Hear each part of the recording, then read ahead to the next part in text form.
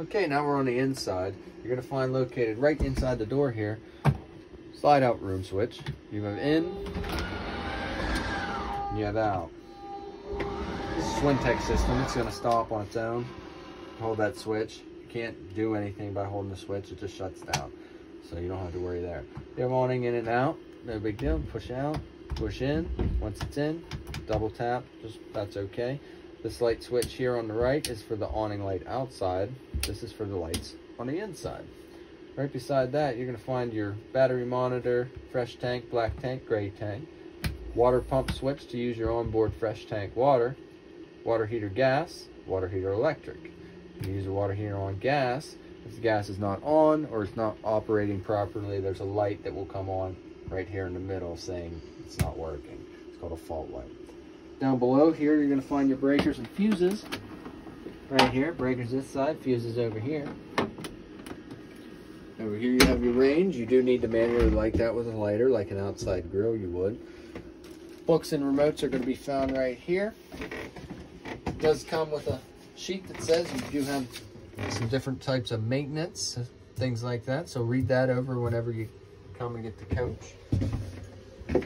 Right here you have a couple controls for the refrigerator. We're going to talk about that real quick. I've already set this to turn this on gas. The gas is not on right now. You have to turn this switch to the little flame right here so that they're both operating the same. Once you've turned that to gas, you have to push this in and ignite the sparker. As you can see, this little line here is going to be moving.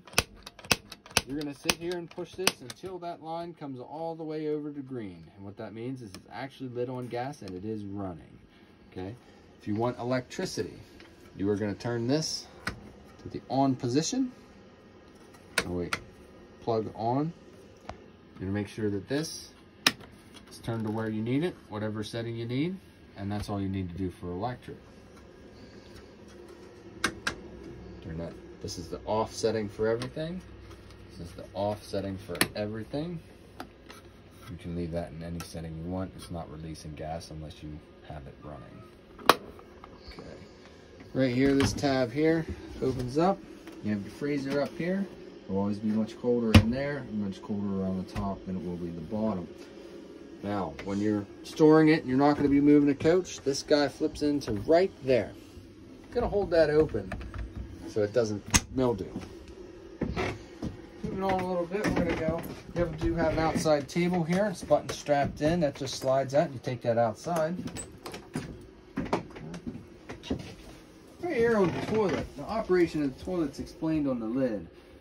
Halfway down on the pedal right there is going to add water to the bowl. All the way down is flush. Okay. There is a ceiling fan in there and a light, both of which are controlled here. Turn on the left one for the fan, turn on the right one for the light. Hard to kind of show you there on both sides. Directly above me here, you're going to find the fan controls, which is all set. As you can see, this little black arrow on each side determines what you're actually going to be turning it to. You have low fan, low cool, high cool. Right here's the thermostat for the furnace itself. Now, this switch is difficult to use, so I recommend holding it and pushing it over directly across, otherwise that way you're not going to break it. Then you have your thermostat setting here. It is going to tell you the temperature of the coach in here. It did kick on, it's going to be running. It's going to shut back off because the propane is not on at the moment. Turn that back off, it will shut down. Down here you're going to find your radio and your DVD player. That's already hooked in. Just turn it on.